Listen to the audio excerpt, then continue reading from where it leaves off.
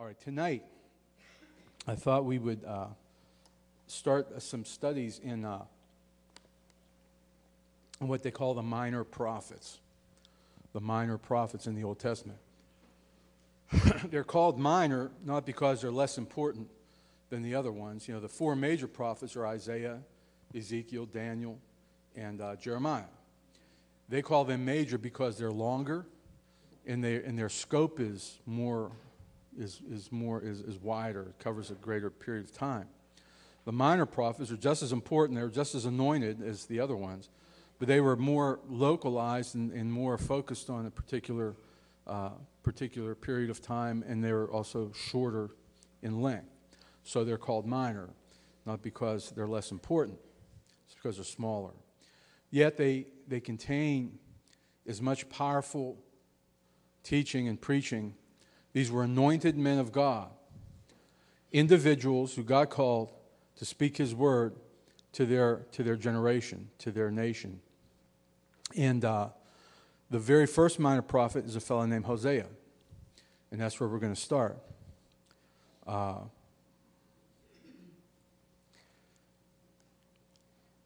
one thing that we read in the prophets, when you read through the prophets of the Old Testament, is they preached a hard message. They would pronounce God's judgment on the people. When God's speaking to people, you know, if God speaks, everybody says, I want to hear God speak. In the Old Testament, when God spoke through a prophet, it was usually correction or direction or admonishment, or, you know, it wasn't like a pat on the back and say, hey, you're doing a great job.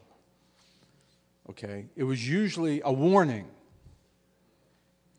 And sometimes the warnings were very, very harsh and very, very powerful. But yet, they were always done.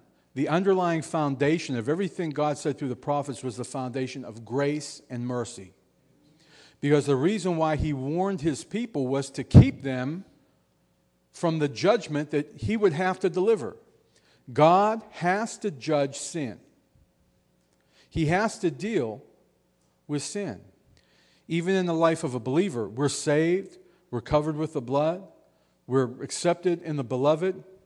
But if we begin to stray in the beloved, God has to deal with. He can't let us go on with that and bear the name of Christ without doing something to bring a stop to it. And He doesn't do it because He's mean, or He doesn't do it because He's angry. He is angry, excuse me. It does make Him angry. But He doesn't do it because He wants to punish. He wants to correct. There's a difference. There's a difference between punishment and correction. Okay? And throughout, when we're reading these prophets, and we're not going to necessarily look at every verse, but just to get the gist of some of the things that we're saying, because they're just as pertinent today with us as New Testament believers as they were back with the nation of Israel in the Old Testament.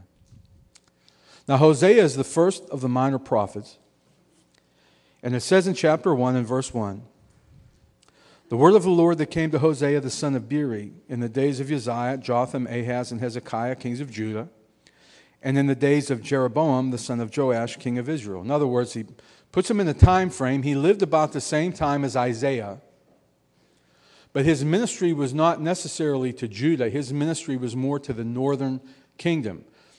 We always have to, when we look at the prophets, we always have to remind ourselves that there were two kingdoms. There was a northern kingdom, and then there was Judah and Benjamin. They occupied Jerusalem. Right after the reign of Solomon, there was a split between the 10 tribes and the 2 tribes. And they went north, and they became the northern kingdom. And if you read through the Old Testament history books, you find out that the Judah and Benjamin in Jerusalem, they had some good kings and they had some rotten kings. The northern kingdom never had a good king. They started out with a guy named Jeroboam the first, and from that point it was like downhill. They had kings like Ahaz, who was a horrible king. Ahab and Jezebel. Okay, that horrible king, horrible leadership, and his children, and all the kings of the northern tribes were evil.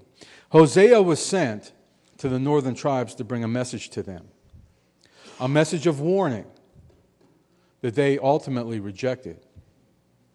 But when you read these prophets now today, they say that human beings are visually, we like to see things. That's why we have PowerPoint presentations and we put things on the screen and so forth. Well, you know what? They didn't have PowerPoint back in Hosea's day. They didn't even have felt boards. I mean, they didn't even have like overhead projectors. So when God wanted to demonstrate something, He would call a prophet. Now, these people today that want to be prophets, I wonder if they would have wanted to have been a prophet in God's day. Because He would call the prophet to act out what was going on in the natural, whatever was going on in the heavenlies. He would call a prophet to act it out in the natural. So that everybody could see. They couldn't watch it on TV or watch it on a PowerPoint, but they would just watch the prophet and see what he was doing. For instance, I think it was Ezekiel who told him to lie on his side for like 45 days, or however long it was. Just lay on your side. Then you got to lay on the other side for a while. And they were looking, and they say, Ezekiel, what are you doing? And he would give God's word of why God told him to do that. It was a picture. He told Jeremiah to put on a garment for a while and then take it off and bury it. And then dig it up a while later and put it back on after it was all rotten and moth-eaten. And he would walk around. They would say, Jeremiah, why are you wearing that moth-eaten, that rotten garment? And he would say, well, this is what God thinks about you. That was the way that God would get His point across. Well, listen to what He told Hosea to do in verse 2. The beginning of the word of the Lord by Hosea. And the Lord said to Hosea, go and marry a prostitute. Go and marry a prostitute. Not somebody who was like an ex-prostitute who got saved and okay. No. Go down to the viaduct, go marry a prostitute. He says, go take unto thee a wife of whoredoms and children of whoredoms. For the land has committed great whoredom, departing from the Lord. So when one of Hosea's friends would come up to him and say, Hosea, do you know what you're doing? Why are you marrying a prostitute? He would say, because Israel has become a prostitute. That's God wanted to show to His people what they could see. What they were doing to the Lord is what God wanted Hosea to show. So he went and he took Gomer, the daughter of Diblaim, which conceived and bare him son. So he found this prostitute named Gomer. And the Lord said, they had a child, they had a son. And the Lord said unto him, call his name Jezreel. That word Jezreel means to scatter, like seed. He says, for yet a little while, and I will avenge the blood of Jezreel upon the house of Jehu, and will cause to cease the kingdom of the house of Israel. Now, to put this in perspective, Jehu, okay, if you go back in the history of the northern kingdom, there was King Ahab and Jezebel, okay, who were wicked. God called Jehu to wipe out Ahab and Jezebel and take the kingdom. Well, the thing is, Jehu went a little too far. He went way beyond what God told him to do, and he became as much an idolater as they were, okay? So this first son, his name is Jezreel, and it means he's basically God's saying, I'm going to scatter Israel. And He did just that. Years after this, they were conquered by the Assyrians, and they came and they took them and just repatriated them everywhere, okay? Verse 5, and it shall come to pass that that day I will break the bow of Israel in the valley of Jezreel, which, by the way, is Armageddon. It's where the valley of Armageddon. Okay, verse 6. So she had a son, Jezreel. And she conceived again and bore a daughter. And God said unto him, call her name Lo-Ruhamah. Lo-Ruhamah means no mercy. In Hebrew, whenever you see L-O in front of a word, it's like the negative. So, Ruhamah means merciful. Lo-Ruhamah means no mercy. He says, for I will no more have mercy upon the house of Israel, but I will utterly take them away. Somebody will say, Hosea, why are you naming your daughter No Mercy? And he would say, because God's not going to have mercy on us if we keep up this idolatry. You see, that's the way, anybody want to be a prophet? Okay. I don't want to be a prophet if I got to do stuff like this. Okay. But listen what he says in verse 7. But I will have mercy on the house of Judah and will save them by the Lord their God, and will not save them by bow, nor by sword, nor by battle, by horses, nor by horsemen. He was saying, I'm going to spare Judah, the southern kingdom, and he did until they refused to repent. And God sent judgment there too. But, okay, now, verse 8. So you got two sons. I'm going to scatter you. I'm not going to have any mercy. Now, verse 8. A son and a daughter, I'm sorry. Verse 8. Now when she had weaned Lo-ruhamah, she conceived and bore a son, a third child. Then said God, call his name Lo-ami, which means not my people. Now, if they would have named him Ami, my people, that's a good name. But you're going to name your son, my people. But he named him not my people. Somebody say, well, why are you going to name your son not my people? Because God told me to, because he's going to disown you as his people. He's not going to have mercy on you. He's going to scatter you. He's going to disown you. You see, this is how God used the prophet in those days. Then said God in verse 9, call his name Lo-ami, for you are not my people, and I will not be your God. Boy, I never want to hear that. You know, at the very end, if you go back to Revelation, he says, I will be your God and you will be my people. Here he's telling his people, I'm not going to be your God, you're not going to be my people. After all this, he's warning them. He's not doing this because he wants to send them into captivity, but they wouldn't listen to him. So all this stuff that he's saying is pretty harsh. I'm going to scatter you. I'm not going to have mercy. You're not my people. But that's not the end of the passage here. Look at verse 10. Yet the number, this is what God says in the prophet, yet the number of children of Israel shall be as the sand of the sea, which cannot be measured nor numbered. And it shall come to pass that in the place where it was said unto them, you are not my people, there it shall be said unto them, you are the sons of the living God. God promised restoration. God promised reconciliation. He promised to restore them as his people, but all what they were going to have to go through. In fact, they're still going through it. The nation of Israel is still going through it.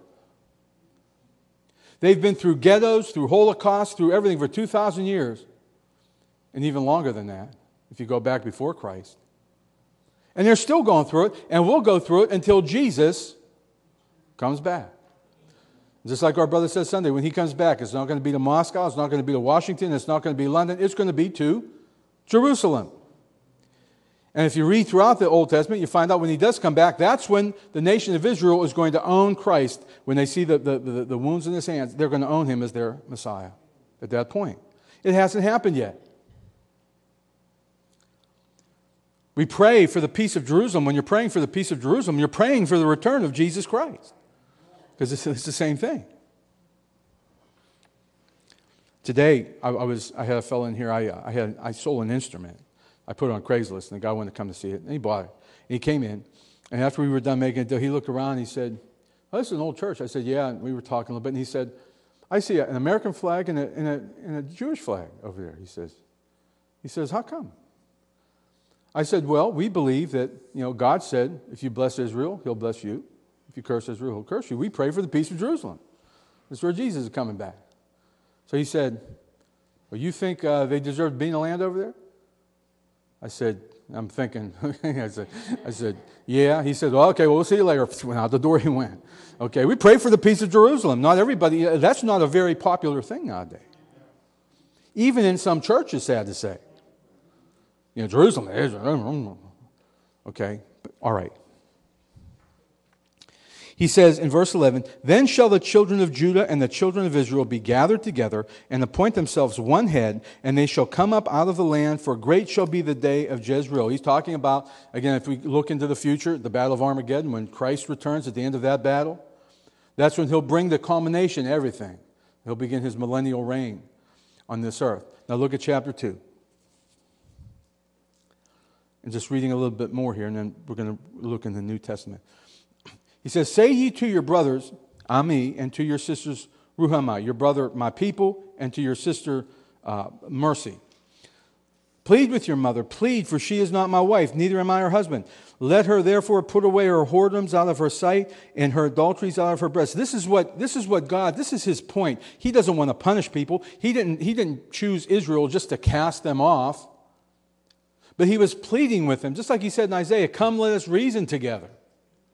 He wants to draw them back. Even today in the body of Christ with believers and with Christians, he pleads with us, please come back. Please quit committing adultery. You know, James said, you adulterers and adulteresses, you love the world and all this other stuff. God says, please come back. He's saying it to the church. Please come back from your foolishness. Please come back from your idolatry to the body of Christ. He says, lest I strip her naked and set her as in the day that she was born, and make her as a wilderness, and set her like a dry land, and slay her with thirst. Oh, listen, I don't, somebody, we were talking the other day, I forget who brought it up, the message, sinners in the hands of an angry God. You ever hear that message? Well, God help us, saints in the hands of an angry God. You know, we might not be looking at hell, but my goodness, if we're saved and we're filled with the Holy Spirit and we belong to him, what business do we have looking after other things? Committing adultery, spiritual idolatry. God, see, he's saying, Hosea, do this, so when they ask you what's going on, you say, well, this is what you're doing to the Lord. It's sad to say, this is what's going on a lot in the body of Christ, in the Lord. And I don't understand it. I mean, I'm not the brightest bulb in the box, but I don't understand how people can be so stupefied. Some of you may have heard of that pastor down in Atlanta that was he was caught up in some funny business, some homosexual stuff. Okay, now you would think that the people in that church would say, hey, Pastor, listen, you need to go and get some help. But they're lifting him up like he's the greatest thing since sliced bread. And there's honest, I couldn't believe this. Frank told me about this, and I looked it up on the internet. They had a service in their church, and they got a copy of the Torah. You ever see a Torah like in a Jewish synagogue? It's on 2 scrolls, okay, lambskin. And they wrapped it around this guy. And they crowned him a king. And the place is packed out with probably a couple thousand people. And they're all jumping. I'm thinking, what is wrong with this picture? What is with that? People are so stupid. Like lambs being led to the slaughter. And God's crying out and saying, what's wrong with you? Don't you hear me? Look, what's this? What's this say? Reading a little bit more, and you have to forgive me, because some of this stuff amazes me. It really does. How can people be so stupid? And I hate to be judgmental. I mean, I don't like to look down my nose at anybody, but people are just stupid. All right.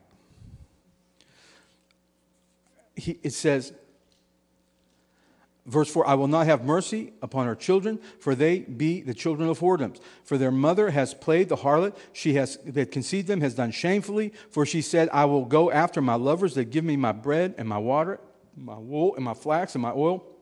We're running after everything except Christ. They were running after everything except the God that brought them out of Egypt, that gave them everything they had. And God's saying, what do you want? Okay. Now look at his mercy. Let's just pass down a little bit. And there's a lot. Look at chapter 3. Hosea says, Then said the Lord unto me, Go yet, love a woman beloved of her friend, yet an adulteress. By this time, Hosea would have said, hey, Lord. I mean, I don't know. We don't read. I mean, we're not told their reaction. But if I would have been Hosea and God would have told me this, I would have said, I might have said, Lord, what do you want me to do? Okay. Go yet, love a woman beloved of her friend, yet an adulteress according to the love of the Lord toward the children of Israel. Love her like I love you. Who look to other gods and love flagons of wine. He still loved his people even though they were going after other gods. He still loved them. Now, you just can't stop loving somebody if you really love somebody. No matter what they do to you. Some of us, we've been stepped on, lied to, everything else. You can't stop loving somebody if you really love them. It takes a while. So I bought her, now listen to what it says. So I bought her to me for 15 pieces of silver. And the picture here is, this woman was an adulteress. She was sold into slavery. She was a prostitute. And she ended up being sold as a slave. She had left her husband, Hosea. She had gone off into prostitution and wickedness and adultery. He bought her back. She didn't deserve to be bought back. She had done nothing. She didn't plead with him to buy her back. She had not done anything to rectify what she had done. She hadn't repented. She hadn't cried out. She was being sold in the slave market. He said, I bought her to me for 15 pieces of silver and for a homer of barley and a half homer of barley. And I said to her, you shall abide for me many days. I shall not play the harlot, and you will not be for another man. So will I also be for thee. This is what God is saying is, this is what I'm going to do for my nation Israel. I'm going to buy them back. I'm going to make it so they're not going to be able to resist my love. You read over in Jeremiah chapter 30, 31, 32, 33. He talks about the time when he will establish his word in their heart and they'll no longer have to teach each other the law. The nation of Israel. That's the love that God has for them, and that's the love that God has for us. That's the love that God has for the backslider. That's the love that God has for those who have gone astray. Sometimes he has to allow judgment. Sometimes he has to allow things to happen. But it's always for the purpose of bringing us back. Bringing us back. I'm so glad that he wants to bring us back. I'm so glad that there's not anything I can do that would make God just write me off completely. If we reject him, if we reject his love and continually reject, we read that our hearts can become hardened. But when does he give up on a backslider? When does he give up on a believer? You know, we give up a lot quicker than he does. Okay? I'm going to look one more passage here in Hosea, and we're going to turn to the New Testament. Over in chapter 6.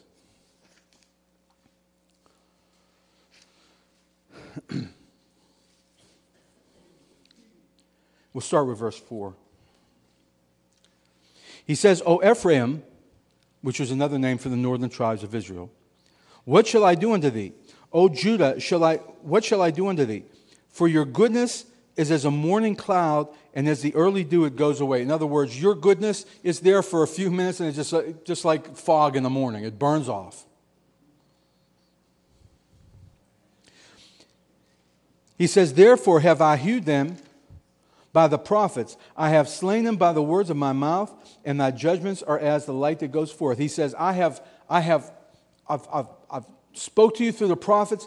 I've preached some heavy message to you through the prophets, but you're still not listening. He said in verse 6, for I desired mercy. He desires us as believers. He desired his people to have mercy and not sacrifice, and the knowledge of God more than burnt offerings. In other words, they were so caught up in religion that they had missed the point of their religion, especially in the northern kingdom.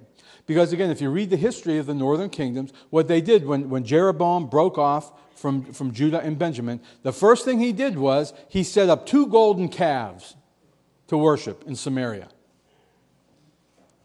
So they had the sacrifice, they had worship, they had religion, but God says, listen, I'm not interested in your religion. I want mercy and the knowledge of God. I want you to know me and have mercy on one another, because this is my heart toward you. You know, when we talk about a relationship isn't going through a lot of rituals and doing things over and over and the same thing over and over again. A relationship is communication, it's love, it's fellowship, it's taking time together. This is what God wanted with Israel, and this is what God wants with us. But we've turned it in, and when I say we, I mean like the church. We've turned it into a ritual. We've turned it into a club. We've turned it into a belonging, a membership. It's a personal relationship.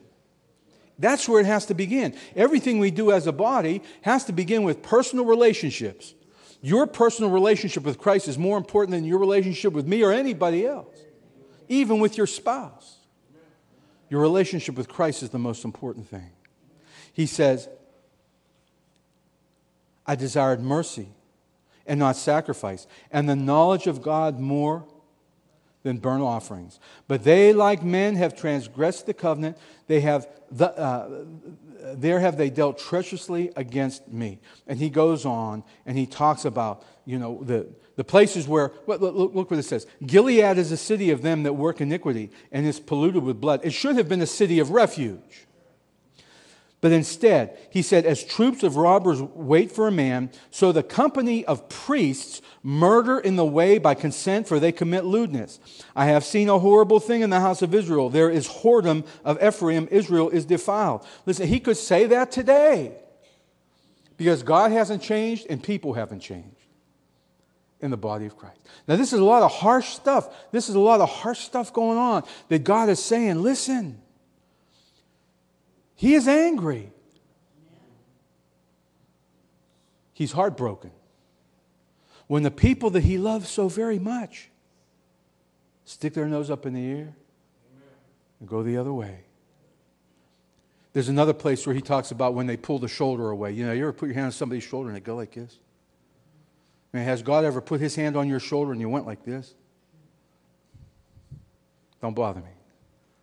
That's what people do. So we do as believers. That's what the church has done. That's what Israel was doing. Now, all that to say this is Old Testament stuff, I want you to turn with me over to Matthew's Gospel, chapter 9.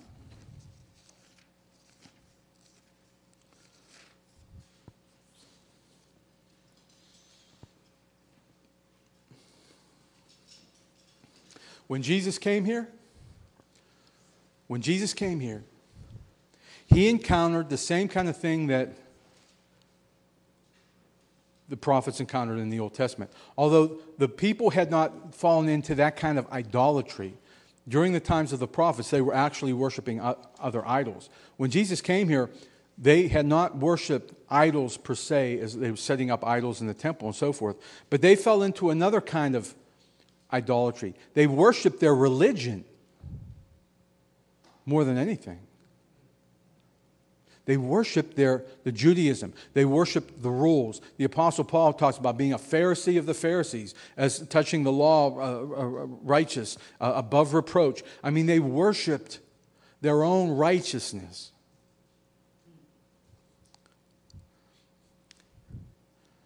Now look at chapter 9. And starting at verse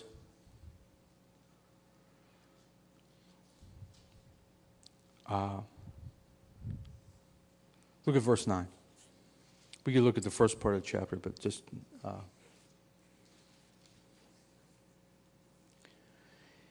And as Jesus passed forth from thence, He saw a man named Matthew sitting at the receipt of custom. Now, Matthew, his last name was Levi. Matthew Levi. He was a Jew. But he was a tax collector. How many people like tax collectors? How many people here like to pay taxes? Okay, nobody likes to pay taxes. They didn't like to pay them back then either. And they particularly didn't like to pay them back then because what the tax collectors would do back then, what Matthew was, and again, if you study this out, he was sitting at the receipt of custom. In other words, he would set his booth up right where the fishermen would come in. And the Romans they taxed everything. Okay, that's how they got a lot of money. When they moved into a country, they wouldn't destroy it, but they let everybody continue doing what they're doing, and they tax them. Okay? So Matthew was like in bed with the Romans. He was buddies with the Romans. And he was exacting taxes from the fishermen who were coming in off the ship, who were like Peter and James and John, right? So Peter and James and John, they didn't like Matthew. If, we put this in perspective here. Jesus went up to Matthew, who was he would have been considered a traitor to the nation of Israel. He would not have gone to the temple. They wouldn't let him in. He would not have gone to the synagogue. They would have stoned him because they considered him a traitor and a turncoat. The Israelites would have disowned him because he was working with the enemy. Jesus saw this man named Matthew, and he said unto him, "Follow me." Now again, I like to just think the scenario in my mind, and it doesn't really tell us here, okay? So I always like to say when it's things that I imagine. But I could imagine Peter, James, and John standing there with Peter, or with Jesus. After having paid this Matthew guy all their tax money for their fish, they didn't like him. And Jesus is saying, "Matthew, follow me."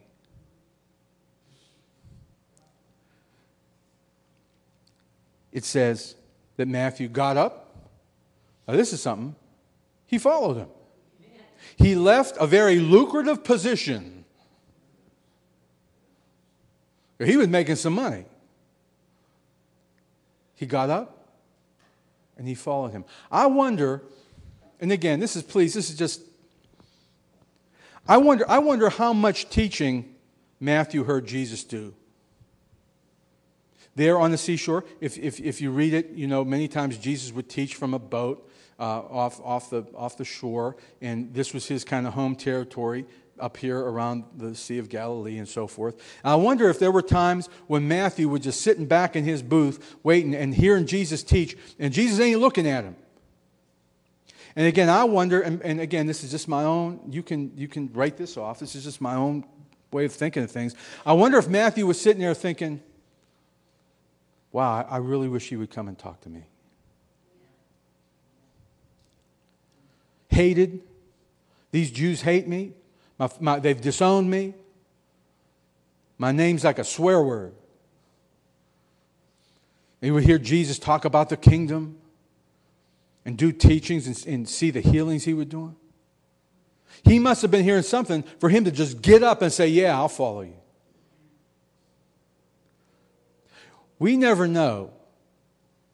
When you go up to somebody on the street, or you talk to a waitress in a restaurant, or you hand out a tract to somebody, you don't know how much that ground has been plowed by somebody else. So, that person might just be waiting for you to give them a kind word. They might have heard, seen, and they might be wishing, "Man, I wish somebody would tell me about Jesus." And you could be the one. Listen, I know I'm adding my own opinions in here. Forgive me for doing that. It came to pass. Now look what Jesus did. Matthew got up, said, "I'll follow you." He said, "Come on, Jesus, come over to my house for dinner." And it came to pass as Jesus sat at meat in the house, Matthew invited his friends. His friends were not the Pharisees and the scribes from Jerusalem. They would have considered his house unclean. "I ain't going to that place. I'll be defiled. He's a traitor. He's a turncoat." So it came to pass as Jesus sat at meat, behold, many publicans and sinners came and sat down with him and his disciples. And when the Pharisees saw it,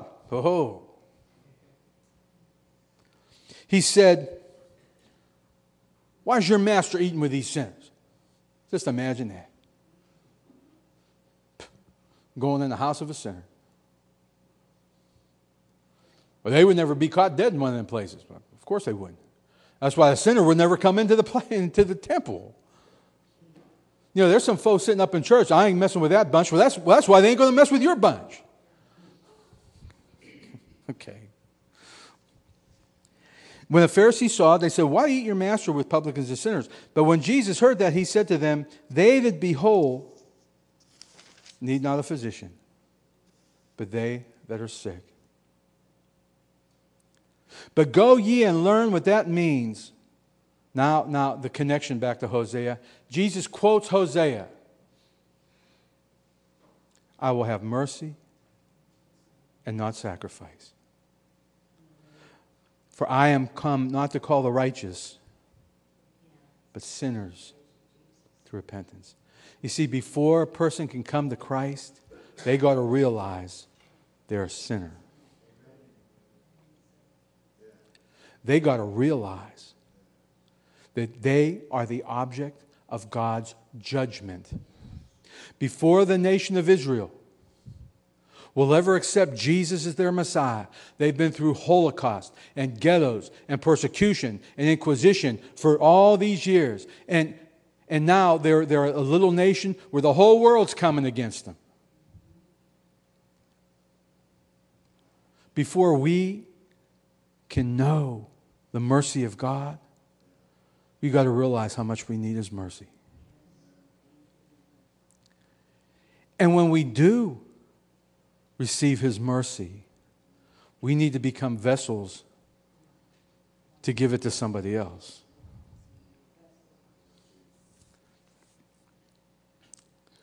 He says, I am not come to call the righteous, but sinners to what? Repentance. When God, through the prophet Hosea, was calling out to His people, He was calling them to repentance. Come back.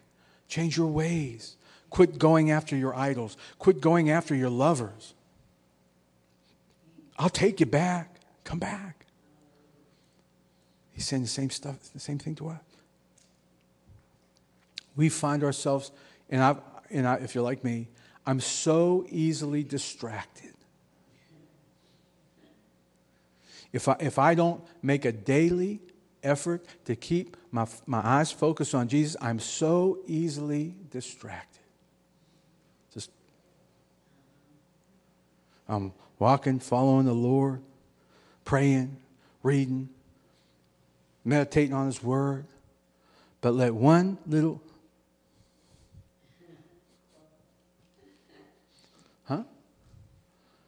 You sit down, you decide you're going to sit down, I'm going to pray. You start praying. Ring, ring. Huh? You're sitting reading. And you're reading and you start thinking, I wonder if, I got a phone call I need to make. See, here's the thing. If we allow ourselves to keep getting distracted, we're going to get to the point where we're going to turn around and look and we're going to say, where'd we go? Just like Israel. Just like the Pharisees in Jesus' day. They were holy, they were righteous, they were religious. Man, they had it all together. But they were lost and on their way to hell. Why? Because they loved their religion. Their religion became their idol. And they were good at it. We do the same thing. We let something else become our idol. As individuals and as a church, the body of Christ in America. I'm kind of preaching to the choir. I know that. But see, when we see these things happen, and none of us are beyond, we're all susceptible. We're all susceptible. God, break our hearts. And see, I can say this. I'm not a sinner. I'm a saved sinner. See, I was a sinner. I got saved. I'm a sinner saved by God's grace. I ain't a sinner no more. Okay? If I allow my head to be turned, I'm going to start acting like one. See, there's a whole lot of folks that saved that act like sinners. That's when God has to say, hey, Hosea, go marry a prostitute. so they can get a good look at what they're doing to me? Do we realize that when we allow our head to get turned from God to something else, it's like committing adultery? We're prostituting ourselves. How much of the church has prostituted itself? When certain leaders of the church in America decided they wanted to get more people in the doors, they went out and took surveys. And they asked the folks, what do you want in church? What don't you like about church? And what would you like to see in church? And they heard things like, well, we don't want to be like guilt. We don't want to be made to feel guilty in church. When you come face to face with a holy God, you're going to feel guilty. You can't come. When Isaiah was in his presence, he said, I'm undone.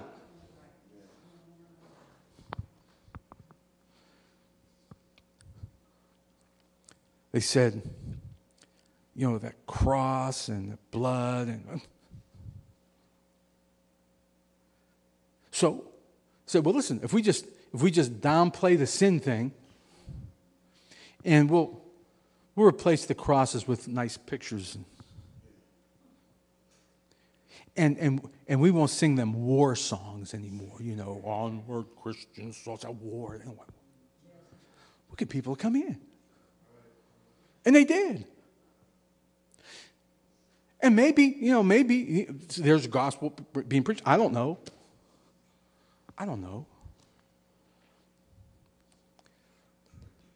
But when we get our eyes turned, Hosea's message to us is, listen, come back. Come back. I love you. I'll buy you back. I'll take you. I don't care how far you've gone. I don't care what you've done. I'll take you back. Jesus said to go into the highways and byways and compel them. Not with, stuff to amuse them, but compel them with the truth. I'm telling you what, more and more people today realize they need something